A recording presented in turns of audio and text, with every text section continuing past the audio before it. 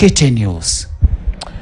Now, trouble continues to brew over the inheritance of property worth estimated 13 billion shillings left behind by the late politician John Keane. Now, the family consisted of 3 wives who are reportedly at loggerheads over inheritance, with some family members now seeking government intervention. Meanwhile, other family members are said to be evicting some of their kin from the disputed property.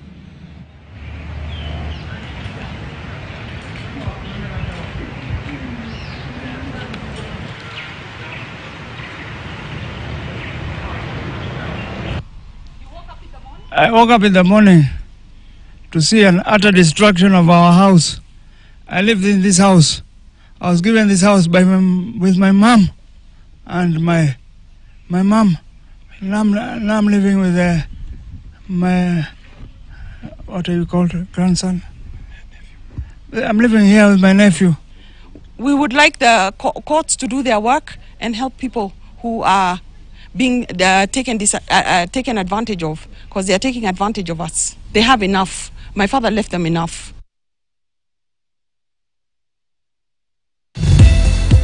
And just ahead, when we come back, who is to